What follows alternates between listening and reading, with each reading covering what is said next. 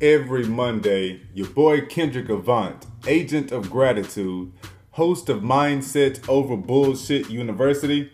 You can find me on Clubhouse in the mornings at 9 a.m. I have a room called Fuck These Disabilities. I had a fantastic weekend anyway. And it's in this room I'm trying to share that outlook, that perspective, that mood, that attitude I have towards my disabilities so that other people, other tribes people can vibe with this energy and grow their perspectives like me. Check out what we're rocking with this Monday as we jam the room. Fuck these disabilities. I had a fantastic weekend anyway on Clubhouse. Modded by Kendrick Avant, your agent of gratitude. Yo, what's going on, Clubhouse? Your boy is here, Kendrick Avant, the agent of gratitude, man.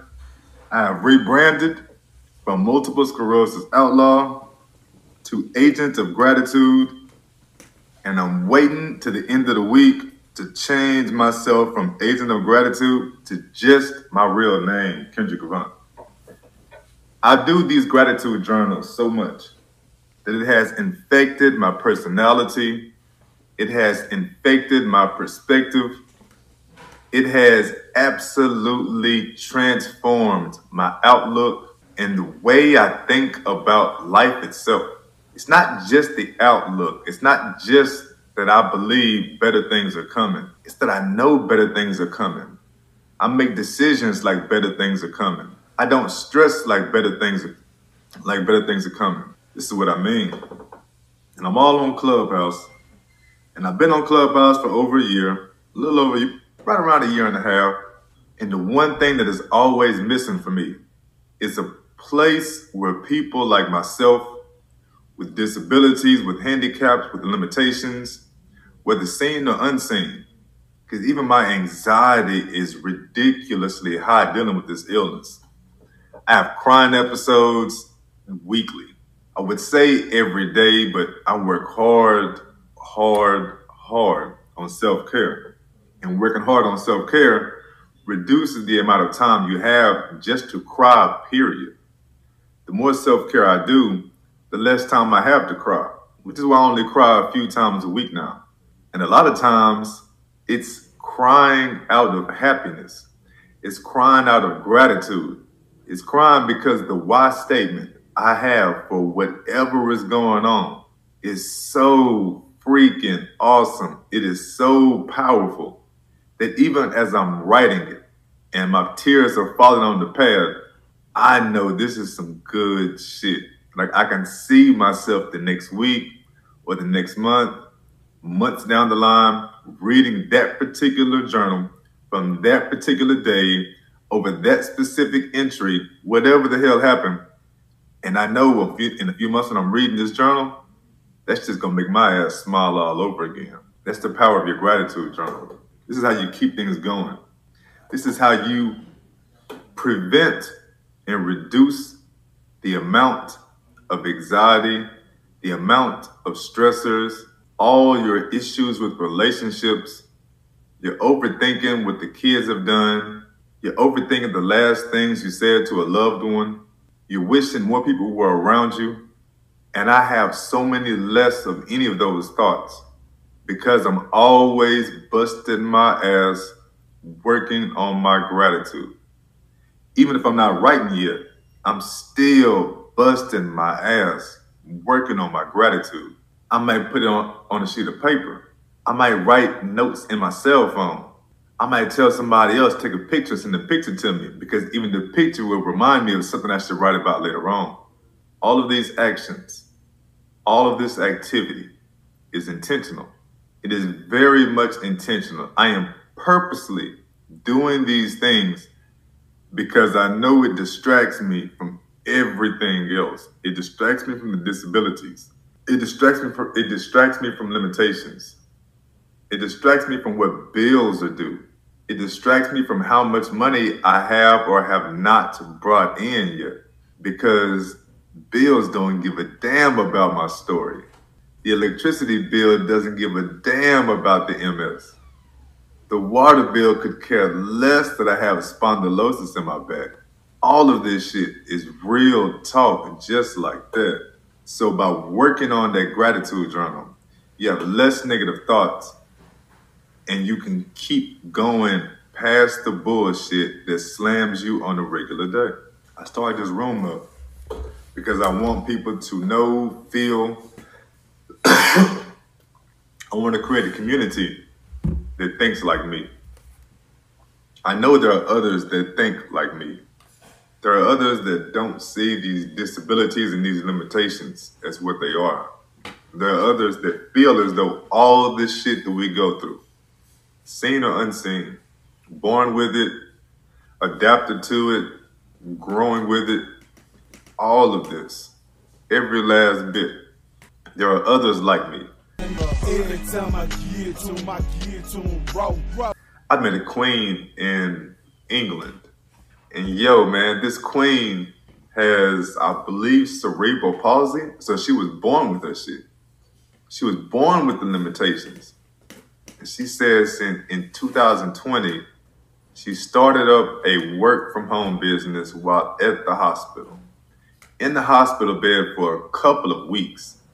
Couple of weeks, man, like 2 or 3 weeks. Started it up in 2020. It's now 2022. And this queen is making over $100,000 a year with the work from home gig she started up from a hospital bed. That right there, that kind of shit is mindset over bullshit at its highest. At its highest, man. In a hospital, and you start a business, and you're in the hospital because you're the one being treated. Not because you're there watching somebody else. Not because you're there sitting in the waiting room and you're bored for hours as they do these long surgeries and whatnot. You're in the hospital because you have the issues. You're in the hospital because you have the issues. And with you having the issues comes all the fears, the stress, the anxiety, everything that comes with being in a hospital. Who's going to pay the bill? Do you have the money for the bill? Will the medicine work? Will it interrupt or will it mix in with the other medicines and make all your shit worse? Being in the hospital with a chronic illness is no picnic. That's not the easy route. And a lot of people think if you got a chronic illness, you can go to the hospital and it's like hitting the easy button. Bullshit. It's not. It is not like hitting the easy button. There are not a lot of things to do about your chronic pain. You can take the medicines, but for me personally, taking the medicines only gave me a dependence on the medicines. I'm always hoping the medicine works. I'm always wishing the medicine works. I don't know what to do if the medicine doesn't work. The medicine is the best medicine. And on top of that, man, the medicine costs money that your boy probably don't even have. That's just real shit. And that's how it goes. And when you're dealing with a chronic illness, when you're rocking with a disability, when you are rolling with a limitation, again, always let you know whether seen or unseen. These things I'm telling you about are everyday occurrences, everyday thoughts. Every single day, you are tripping, you are worried about what's going to happen next. What's going to happen next. And that's why the gratitude journal becomes so damn important. I started this room up because I want people to get used to a spot where you come into every day on a Monday and you talk about the shortcomings that your limitations may have given you, and you brag, you beat your chest, you scream, you holler, you pound the table about how you overcome it, how you have overcome whatever limitation life threw at you, whether it's life, whether it's your illness or your disability or the kids or the bills, whatever it is that life threw at you, you got to throw that shit right back to life. It's not what we're doing, man. So I want this room to be about. I want this room to be an entire tribe of people who are thinking and talking shit just like me. I don't give a damn about anything else. Yes, I know all the things that may happen. I'm wildly aware. Wildly. I am very aware. But that's not the way I deal with my shit, man. That is not the way I deal with my shit. And I'm not going to deal with it that way. I'm gonna deal with it by looking at how to get over it and moving the fuck on. Like, I can't tell a bunch of people about how hard it was because that's wasting time and making me think about it more. Instead, I gotta solve it and just move the hell on. This weekend, because we're talking about fuck the disabilities, I had an awesome ass weekend. So this weekend, I'm going to my brother's house for my mom's birthday party. No, I cannot tell anybody how old my mother turned. Because I'm a gangster son, man. I don't sell my mama out that way. I got my mama's back. She got my back all the way. So I'm not sharing that. I'm not sharing that. Either way, we slide over to the south side of Houston. Now, if you got a disability, a limitation, especially the disability, man, handicap, whatever your handicap is, just being in the car can be a long ass, awful ass ride of some painful shit. The bounces, the bumps, the stops, the braking, the going, all of it, man, can just be hard. The fact that your legs are not in the position of a wheelchair anymore, that can be hard. So we got to make this trip. And the first good thing that I overcome is that I've been feeling bad for the last couple of weeks because I have not had my electric wheelchair. Wouldn't you know it, what shows up by UPS on a Sunday, the day that we are leaving? And I mean, they showed up right when we get ready to leave. It was the battery to my old electric wheelchair. Need that shit, man. So I'm all the way crunk. I am crunk. Yes, I've been waiting for the battery. I ordered the battery myself, and I have been waiting and waiting and waiting. And when it didn't show up Saturday, I'm thinking, golly, the next chance I'll see it is Monday now. I know it ain't gonna be here Sunday, but damn it, showed up Sunday. So that's a hell of a win. First point to a great weekend. Love that, man, love that. So we get there. On top of that, you know, if you have a mechanical wheelchair versus an old school Big Bertha regular ass wheelchair, some of the differences are your regular Big Bertha wheelchair is a struggle to fit anywhere. All wheelchairs are a struggle. But the reason why you pay all that extra money for the expensive wheelchairs are how well they break down, how easily they transport. They usually weigh less despite all the doohickeys and whatnots on them. They usually weigh less. So we had the cheap Walmart chair, man, and when we use that sucker, we damn near can't even use the back seats to the Tahoe. Not enough room, bro. Not enough room. We got to lay all this shit down at the back. Then fold the wheelchair up. Then put the wheelchair inside on top of all that. Kids, somebody ain't rolling. Somebody might be sitting ugly in the middle of the aisle between seats and shit, right on the floor, no seatbelt. It gets ugly that way. So we hardly ever do it. I just don't roll. So when the wheelchair shows up, I have a good wheelchair. All the seats are up in the Tahoe. Everybody can bounce. Off we go. Heading to the south side. Hour-long drive. Like I told y'all, you got to deal with all of the bouncing, the pain, everything that comes with being disabled in a moving vehicle. When we get there, I have, everywhere I go, I'm bringing my needs. So I'm bringing, if I need cannabis, I'm bringing it. I bring my tinctures in case I have spasms and seizures. I bring my gratitude journal so I can stop and write shit out if I need to. I bring phone chargers because everybody should bring a phone charger. Extra battery. And of course I bring, I already told y'all, I started off with that, the smoking equipment. But that's the way I feel. But hold up. But that's the way I feel. What you know about being stuck in one place with no movement? So I get there, it's the weekend, this is this weekend, I'm Kendrick Avant, your agent of gratitude. So we get there, man, and even though I smoked right before I left, and even though I had a tincture or two drop on the way, all that shit is doing is keeping me level. It's keeping me as close to level as it can.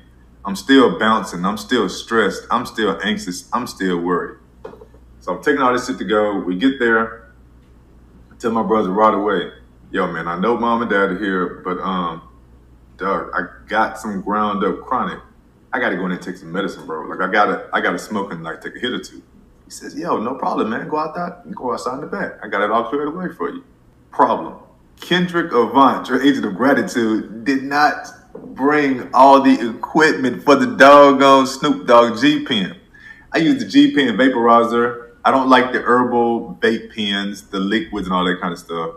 I don't feel like that shit is anywhere close to what I need for the MS. Just give me the goddamn flower. So I got the flower ground up, and I realized I don't have all the pieces to it. How am I gonna smoke if I don't have all the pieces to it? I can't roll. I don't have any J papers, man, and I'm just thinking this is gonna be hard. Oh, this is gonna suck. Brother comes out. Yeah, man, are you having a problem out here? Look like you're struggling, bro. Yeah. Look, man, I know you don't smoke anymore. Proud of you, but man, I didn't bring the right pipe, and I don't got nothing to roll up on. I need some smoke, man. I really do. He looks at me. Shit, I got you. Goes inside the house, comes back out. He has 2 or 3 different bongs. One of them is a water bong. He's like, yeah, man, I still got all my goddamn equipment and shit. So take whichever one of these bongs you need, smoke as much as you need, do what you gotta do, man. Take care of yourself. Cool beans, hell yeah. That was win number 2. The limitation with the cannabis was smashing me, leaning me, had me stressing, tripping. My brother comes out, eases all that over. 2 wins. Great thing. Great thing. Take a little break while I inhale on my cannabication. So that ends up being win number 2. My brother helps me smoke. Win number 3 comes in like this. Everywhere I go, I am what you call a pescatarian lifestyle, pescatarian diet. That means I'm super heavy on veggies, and the only meat I'm going to eat is fish. That's it. Fish and seafood. Lobsters and everything, I'm smashed on that. No more crawfish, no more shrimp. Trying to stay away from the bottom feeders. But I was still lean on catfish stuff. But you get what I'm saying. I'm trying to get better with all that. Everywhere we go, we're in this habit. We always bring something for me to eat. My wife is always bringing extra little salad packets, extra little snacks. She puts it away in Tupperware and keeps it in the purse. She brings the big purse. Fellas, y'all know what I'm talking about, man.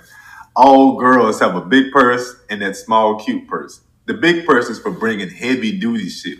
So if you go into the movies, you tell your girl, bring the big purse. That way we can sneak some snacks, some goodies, some Red Bull in that mug and stay away during the movie. The shit that we do. But at this point, I'm telling y'all about the weekend story. So we slide, I forgot where I was. Oh, he let me smoke out. Where was I going with that story? I have completely forgotten where I was going with that damn story. Oh, that's right. My wife usually brings me something to eat. We didn't bring anything to eat. We just had to burn out. I told him I'm not even gonna worry about it. Get there. My brother has some salmon patties and some some big salmon fillets he'll throw on the grill for me. That's win number 3, dog. Cause somebody looking out for you. If you have a disability, a limitation, there are so many times that you may go to a family event and ain't nobody taking your diet serious, nobody taking your health serious. You know people bullshit on mental health, but even your physical health becomes bullshit to them. They don't really pay attention to your diet. They don't really respect that you have this diet. To them, they hit you with the old school lines. If you're hungry, you'll eat it. No, homie. I am hungry and I still should not eat this because I got illness and this is how I treat myself and everything else. So my brother having patties there was awesome. I mean, that right there was showing real love. The fact that my brother grilled them patties and slid them to me on a paper plate with nothing else, no buns, no pico, no sauce, Nothing. Just slid some hot ass grilled patties to me and told me, well, when we eat them, all we do is put $1,000 on it. Well, shit, what the hell $1,000 in that thing, bro? You gave me just some cooked salmon patties, some burger patties. What the hell? Either way, I grew up good. I ate both of them. Good job. Ate them like a burger. All I did was put on mine was some type of mustard. Yeah, bread, type of mustard, and I ate mine with chips. Should not be eating chips. I'm supposed to be staying away from gluten. I'm supposed to be ducking away from sugar. Not supposed to have any of that inflammatory type food. But this weekend, short coming, short set, special situation, your mama's birthday, fuck it. Went on ahead and grew up good. So that was win. That was another win. That was win number 3. Bustles in my music, man, them blunts get played. See, I'm the king of my throne. East Texas till I'm gone. Win number 4 comes in, man, we actually came on home.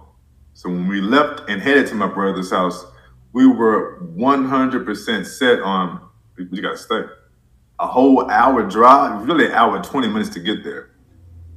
Y'all know I can't help drive with a damn thing. Now I'll stay awake on the passenger side. I will play with the music, talk to the kids, I'm gonna sing out loud, all type of shit.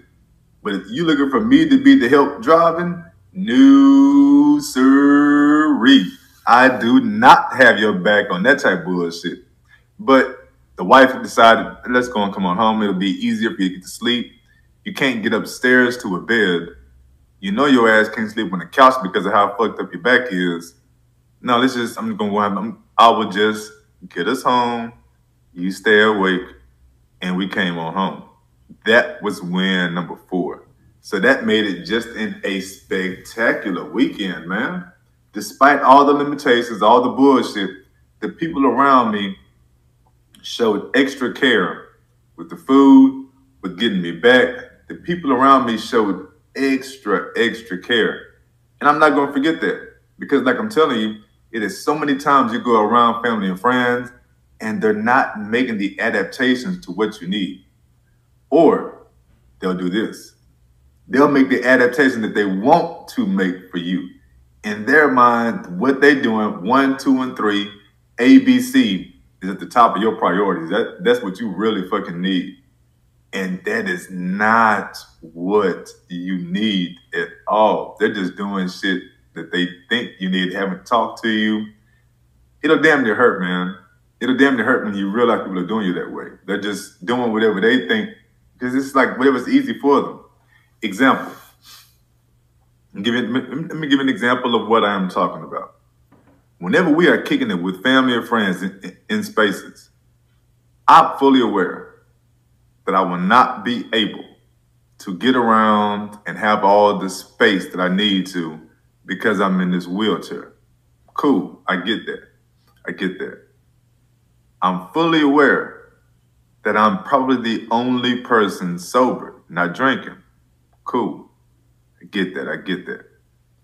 Because of that, people think that all I need to be good in that situation is just to put me in the corner. No, dog, that's not how you work me. If you put me in the corner, at least give me the goddamn cell phone charger and shit like that so I can sit over here and plug up my phone and do things. I'm a businessman. I got shit to do. Tell you something else that people do. You show up to somebody's house, and like I tell you about the food, it is important to have some space to get around, to move around.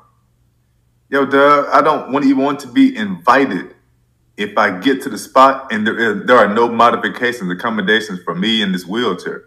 Like me being there is a worse place than just being at the crib by my damn self. Don't bring me to no bullshit that's not set up for you, boy, man. Don't do me like that, man. Life is hard enough. It really is. Do not invite me to bullshit if you have not checked it out to see if this wheelchair is going to make it. Because y'all know damn well, being in that wheelchair, no disabled person wants to constantly ask for your help getting to the bathroom, getting in and out the front door, getting in and out the kitchen. We don't want to ask for people's help doing any of that regular normal shit. So you checking out and you telling me, oh, it's a big patio. fucking help me at all, man. I need modifications and accommodations for this damn wheelchair. I need to be able to get around. They don't do that. They don't do that at all. Show up and with the food. We got a bunch of food. But you have nothing there that's for me. Like nothing there for a pescatarian. No veggies, no fruits.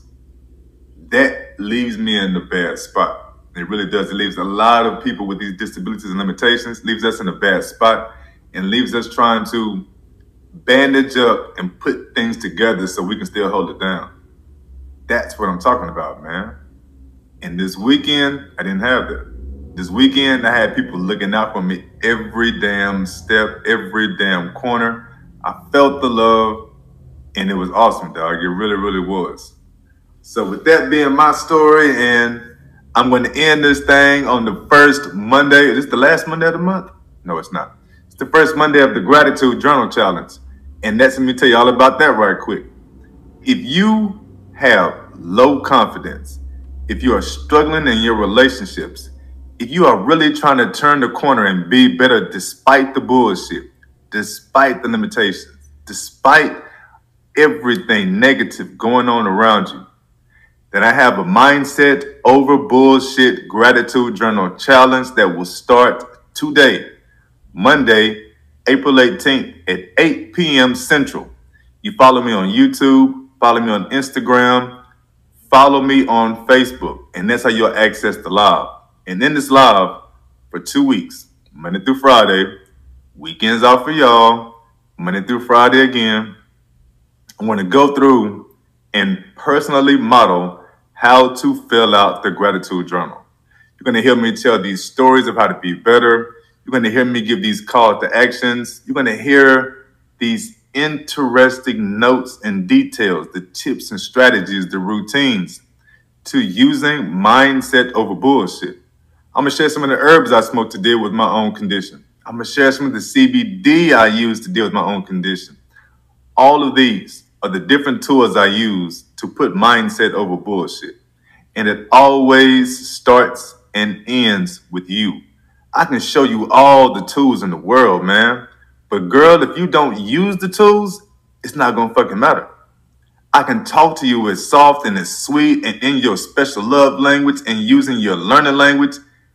But if you don't put the energy out there, if you don't put the activity behind it, if you're not actually trying to do the shit, it will make you know better. That's why this Monday at 8 o'clock, I will be modeling how to fill out your gratitude journal. I'm doing this because I want everybody else to feel better, to know that being better starts with your intention, with you actively pursuing a better life. You can't sit around and wait for somebody else to do this shit for you. You can't sit around and hope your kids start paying attention. You cannot sit around and hope any loved one starts giving you the love that I talked about earlier because I got this weekend. That shit, you cannot wait on it. You know you cannot wait on it. You know damn well you can't. That's why the Mindset Over Bullshit Gratitude Journal Challenge starts tonight, 8 o'clock Central, YouTube, Facebook, Instagram. You can follow me, and I'm going to show y'all how to put together that gratitude journal.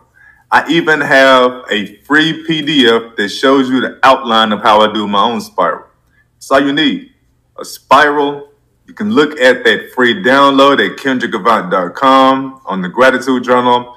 That way you can see all the different little pieces and elements and topics that I use in my gratitude journal. The King's Notes, the Queen's Thoughts, the goals, all that good stuff. Because the better your gratitude journal is, the more activity you put into it, the less negative thoughts you have. It's that simple. It always is that simple. You fuck with me, but all that work is on you. Fuck with me, Kendrick Avant, your agent of gratitude. And that work is on you. So get with me. Appreciate y'all for rocking with me. And I will see y'all tonight at 8 o'clock p.m. Mindset Over Bullshit Gratitude Journal Challenge. Limitations, low self-confidence. If you're always angry about shit, if all the negative thoughts are bouncing around in your head, Come fuck with me, dog. Let's put this shit together. Queen, let's put this shit behind you. Let me show you how to fall in love with your damn self and change the perspectives that you have been holding. I'm out, man. Y'all be pretty. Stay grateful. I salute. I have primary progressive multiple sclerosis, so I fuck with pain all day. It's in my legs, I got nerve pain, the fire, the crushing damage. I struggle with sleeping because of spasms so much.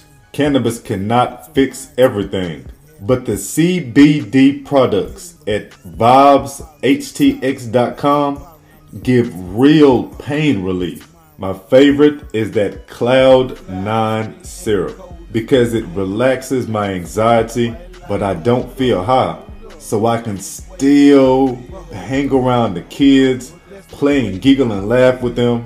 They have a CBD MD freeze that is the ultimate Tylenol. Listen, the experts Peter and Isaiah at vibeshtx.com will even deliver to you in the Houston area. Check out vibeshtx.com. That's vibes with a Z. VIBEZHTX.com for your CBD needs and your CBD questions.